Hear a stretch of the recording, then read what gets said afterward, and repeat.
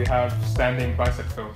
Standing bicep curls. Okay, so choose a weight that's appropriate for you. A standing bicep curl. So this is how you do it. From here, a supinated grip, up, down, sideways, up, and down.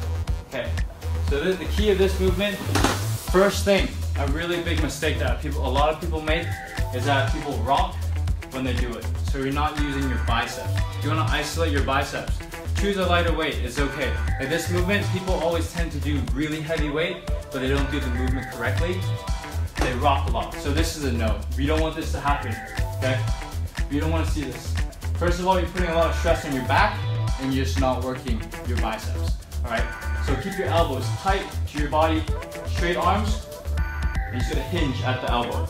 Up and down at the elbow. The movement starts from the elbow, okay? Just like that. So imagine that there is like a pole going through your elbow, through your body, and the pole is not going to come up here or go back here. It's always going to be aligned with your body, up and down, like this.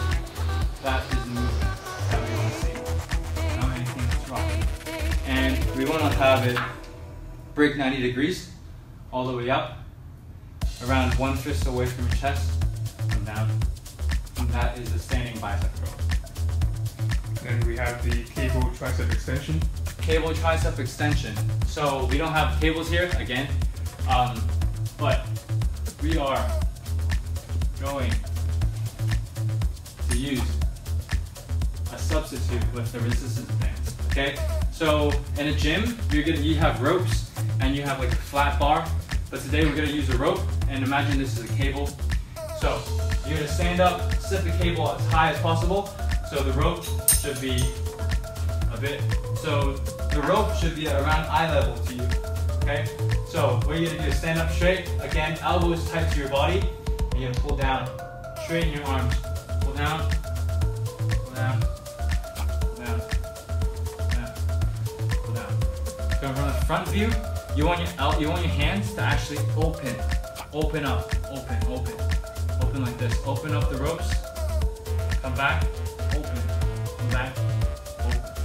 You don't want your body to rock. You don't want to overcompensate again by pushing down like this, because you're not working your triceps. Again, you imagine there's a pole going through your elbows, your body, and you're straightening your arms and really contracting the tricep part of your arm. Standing here, open, push down, open. That's the cable, like tricep extension. And we have the seated alternating bicep curl. Seated alternating bicep curl. Okay, so for the seated alternating bicep curl, usually we sit down. The reason why we sit down is because you don't want to rock. When you stand up, there's so much room for you to actually just use your back, use everything, just rock and just kill the weight. But we don't want that to happen. So for this movement, we're gonna be seated, nice and controlled, okay?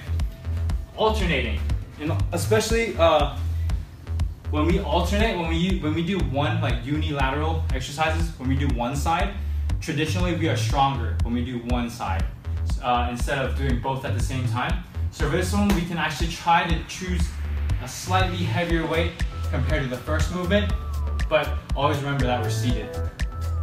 We can't rock, but though I already said we can't rock, some of you guys might do. You want to eliminate that. So just remember. All right. So this is the movement. Okay. Alternating. So I do one, one. Okay. So you can see that I'm sitting here, and there's a 90 degrees angle here, and a 90 degrees angle here. Okay. So that's how you're meant to sit properly. Right? You don't want your back to be like this or overextended. 90 degrees here and here. Okay. And your arms are going to be straight by your side, tight to your body, up and down. Okay, no rocking motion. You're not going to shift left and right. Everything is going to be focused as one. Only thing moving should be your elbow, your bicep. Bring your hand up and change, up, change, up. Just like that. Okay. Again, pole is going through your elbow, your body to the other elbow, everything's going to be aligned. Up and down, like that. That is the seated alternating bicep. And then we have the full range tricep dips. Full range tricep dips. Okay, so if you have a dip bar at your gym, this is what it will look like. This is what it might look like. Okay, so a full range tricep dip. From here, full range means that you have straight arms all the way down, up, down, up, down, up, up. That's a full range. So when you go down, you're gonna hit 90 degrees and a bit more and come up, depending on your flexibility. See how far you can get down and come up, okay? Your back, your legs are gonna be behind you, okay? Just like this. Your back is not gonna be curved. I think if it's curved, you're not gonna be able to perform the movement anyways. That is the full range tricep extension, the tricep dip. However, if it's too hard for you, you can actually put your feet on the ground. So you have your forefoot touching the ground, and when you go down, you can use your legs to help you up as well. Okay? If one that's too hard for you, you can have it. You have your foot on the ground to assist your movement, so it makes it a bit easier.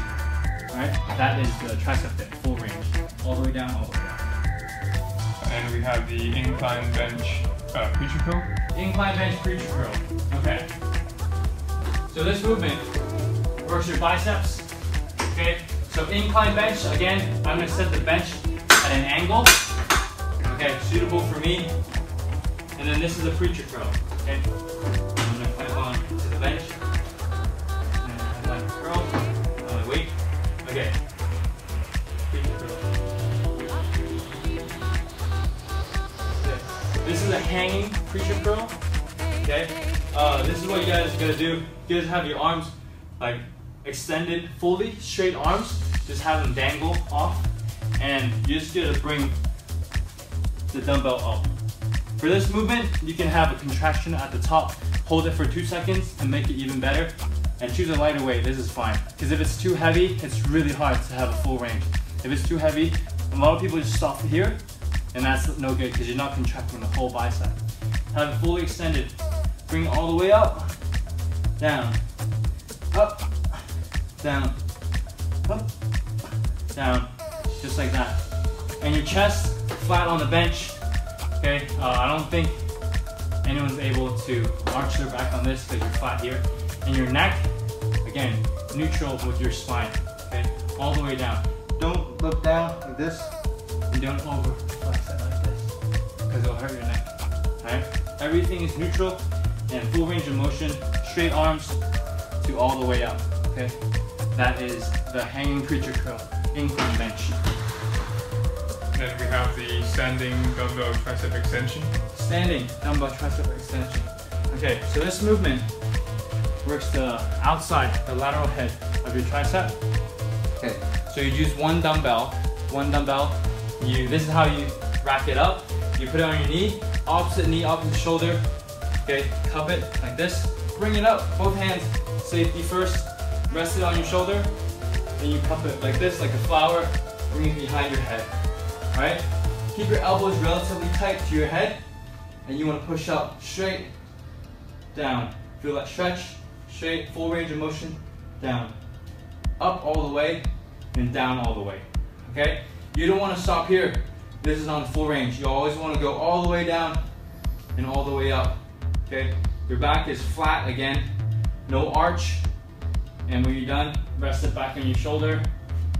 Lightly go back on your knee and ground it. Okay?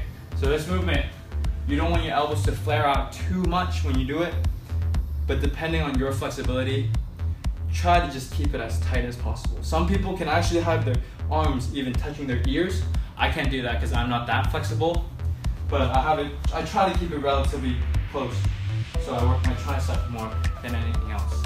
Okay, that is the standing tricep extension.